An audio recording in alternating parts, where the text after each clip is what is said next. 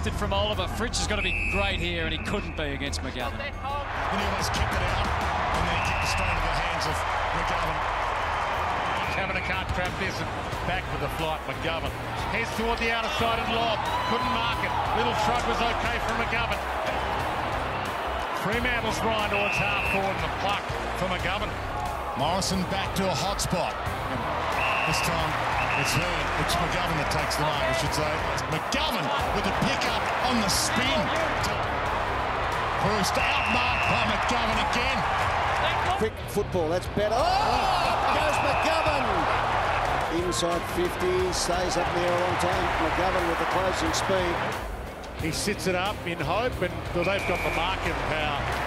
Is it online? It's online. Will it get there? No, it won't, because Jeremy McGovern.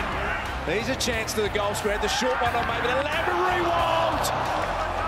There was a timely defensive spoil by McGovern. A chance up forward, see what he can do. Oh, McGovern's stalking this. To Taylor Adams, the All-Australian Mason had it short.